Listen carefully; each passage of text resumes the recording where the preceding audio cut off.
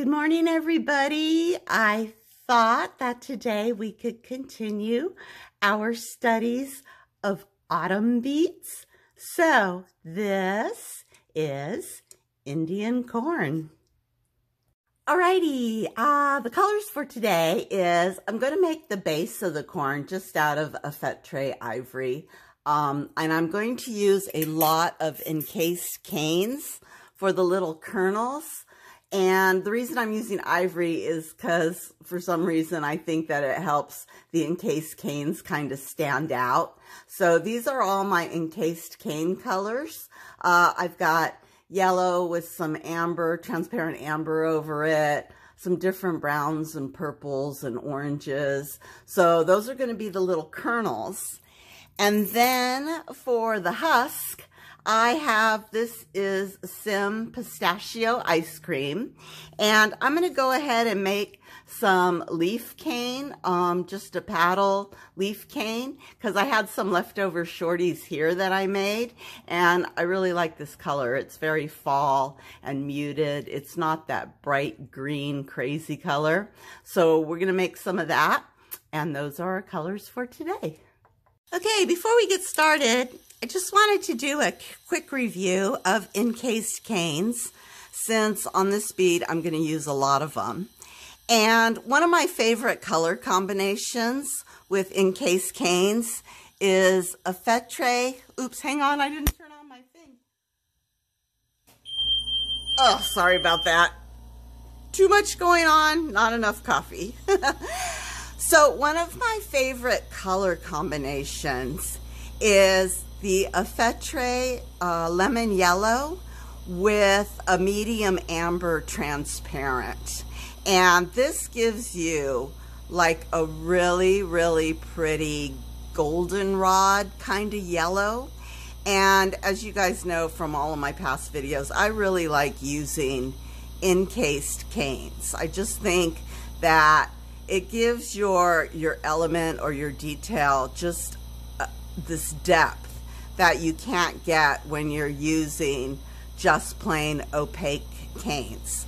So, and again, I'm doing a design where all the little kernels, they're all next to each other, and I don't want those colors to like run together. And then you end up with a piece of corn that has one giant kernel on it. So, I've got some wraps just put around my yellow there. I'm going to crank up this torch a bit. And now I am going to marver down that that transparent amber just to get it kind of smooth and kind of to shove out some of the bubbles and the ridges. And I like my encased cane to have like an even encasement all around the center of the opaque. Just like that. And we're just going to marver it down a little bit. Okay, and then at the end here, I'm just going to tap it in. That's kind of like a big yellow blob. So I want the colors to all touch each other, so when I pull it even. All right, let me heat up this little encased barrel here. And I got out my super tweaked tweezers. These poor tweezers, I need to get a new pair. The ends are all melted and bow-legged and I can't grab anything. And there we go, we're just letting it cool a bit. And now I start to say, how big are kernels in a kernel of corn? Are they big kernels? Are they little kernels? There we go. All right, that's good. So I'm going to pull that off, set it over here to cool, and let me take off this tippy tip. So just as FYI, I was dunking my tippies like this, my little tippy tips, just directly into the water.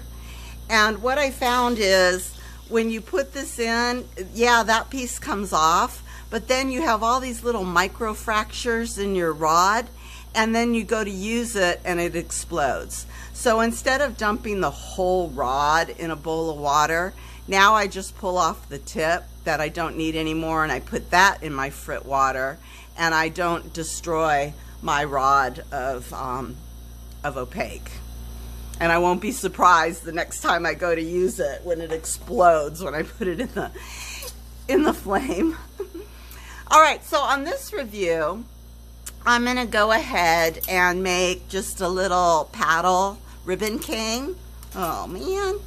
And I find sometimes these creationist messy colors, they're a little shocky. So you have to, they're good for me because they make me slow down and not be in such a hurry to make my stuff.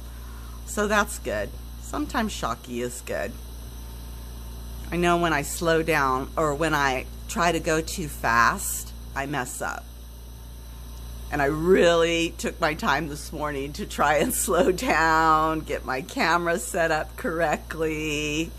I cleaned my workstation before I got started. And I also only had half a cup of coffee instead of a whole cup of coffee. That's probably good too. Okay, just getting a little blob here put on.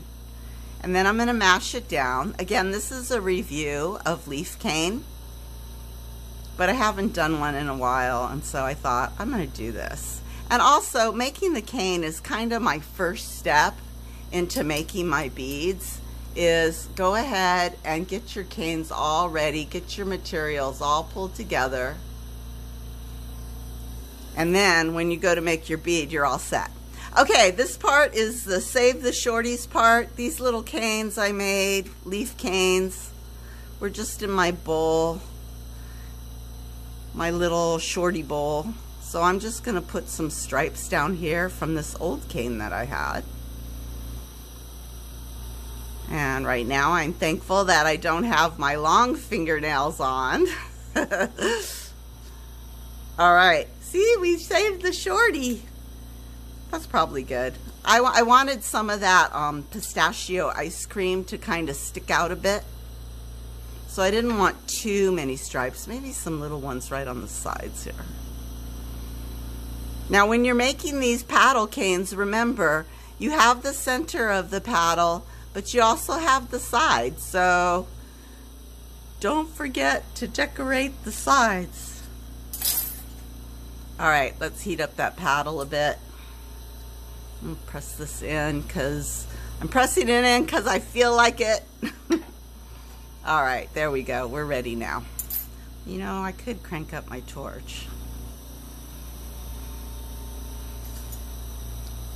Here we go. Come on, little paddle. On a Sunday morning. Get hot. All right, that looks good. Let me get the center a bit. And I'm going to pull this out to a nice flat little paddle. And don't go too fast. You can really control the thickness of your stringers by controlling the speed at which you pull. But you got to hang on to it. Okay, that's probably good. I like that. It's a nice fat leaf cane. You can see all the striations in it. So sometimes my canes, they're not that long. Build what you need, you guys. It's always good.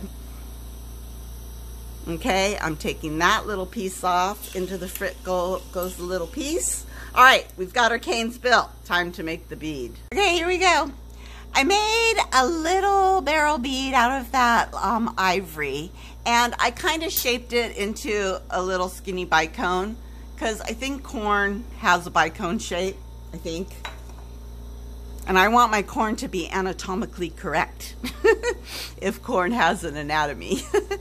And now I'm going to start putting in the kernels.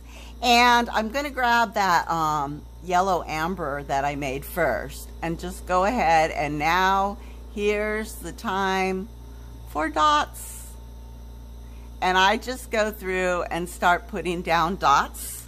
And then maybe halfway through I grab a different color and put that down. And I'm trying to get the kernels like in a straight line.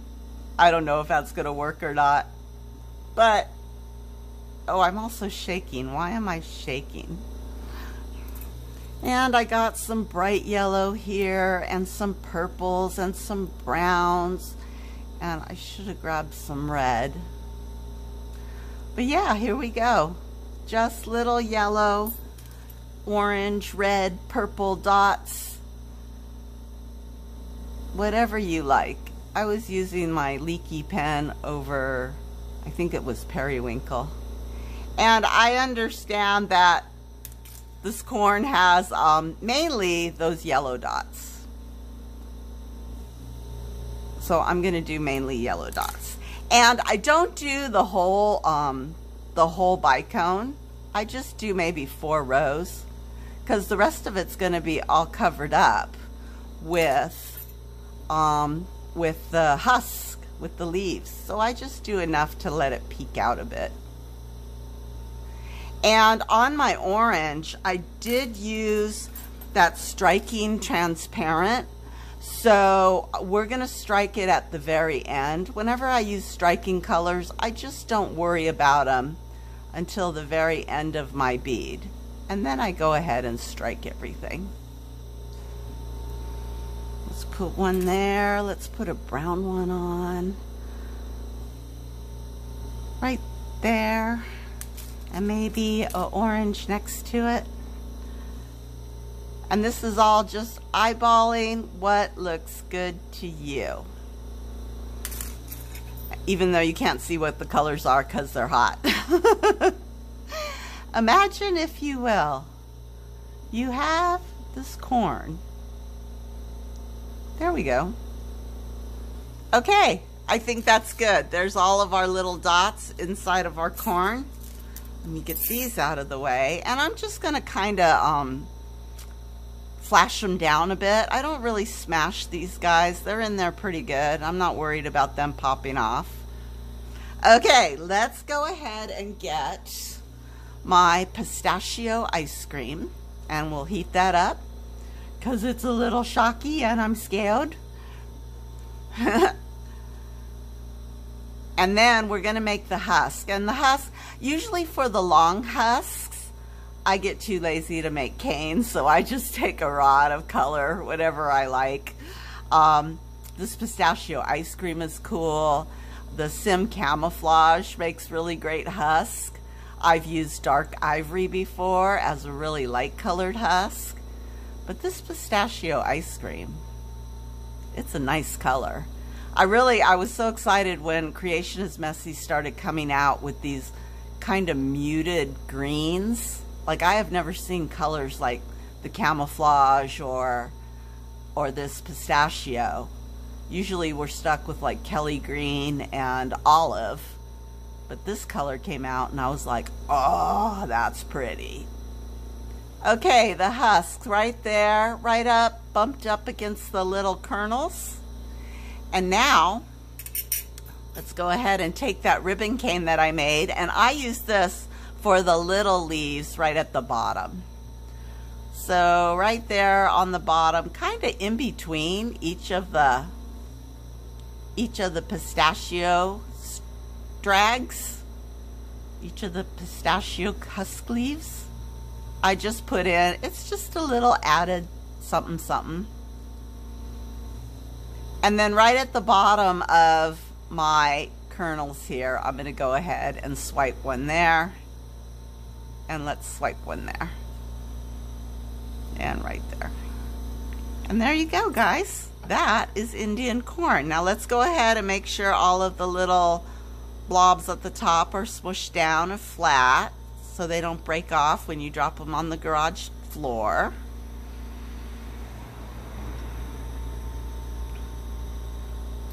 And now is the time to lightly strike those oranges.